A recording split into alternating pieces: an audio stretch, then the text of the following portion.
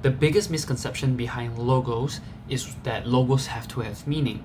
But world-renowned logo designer Sagi Haviv says otherwise. Stay tuned and I'll tell you more.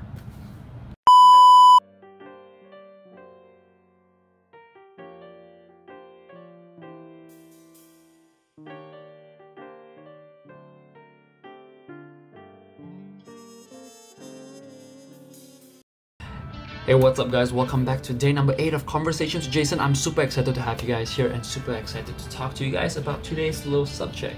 If this is the first time you've been here, welcome. This is a whole little channel series where what I'll be doing is sharing you guys every tip, trick, resource, book, concept, idea I learned, and I want to share with you guys in bite-sized knowledge regarding branding, marketing, advertising, business motivation, so on and so forth, right? So without further ado, let's jump into today's conversation. So today's conversation that I want to highlight is about logos, right?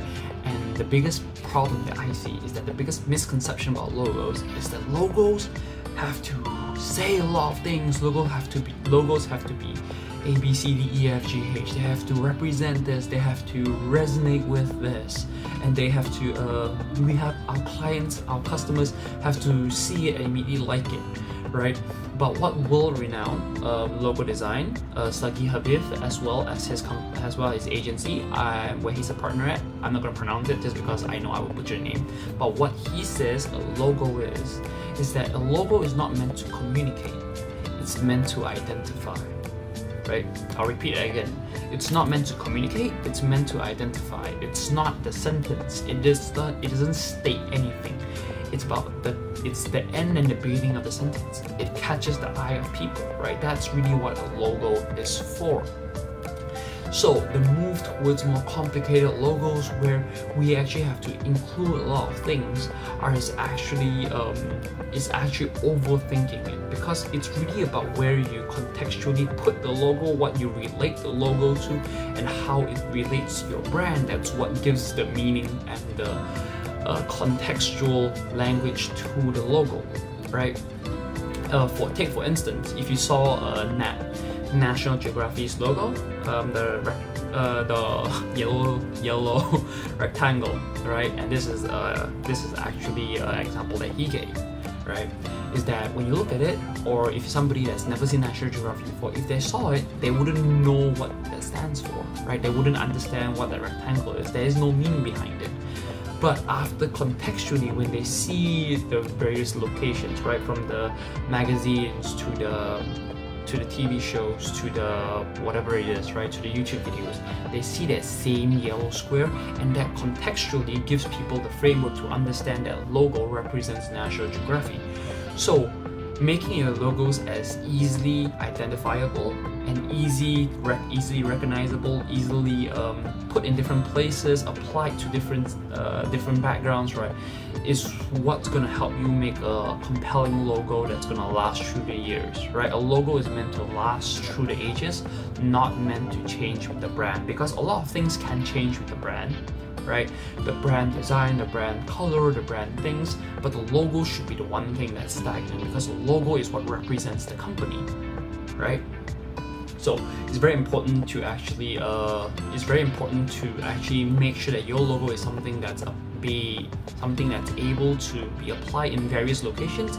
I do remember hearing somebody, I do not specifically remember who, but somebody mentioned that if your logo should be able to look great in black and white too, right? If it doesn't look great in black and white, you have a bad logo.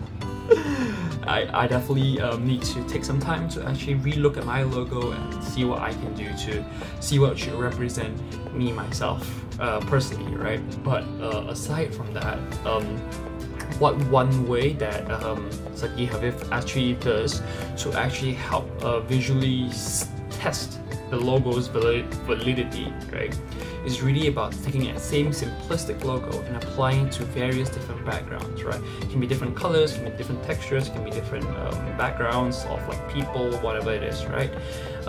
Just to see how the logo fits in all the various locations, artwork, and everything. And you might say that if you were a person that was designing a logo, you would mention to people like, oh no, everything will be in a very safe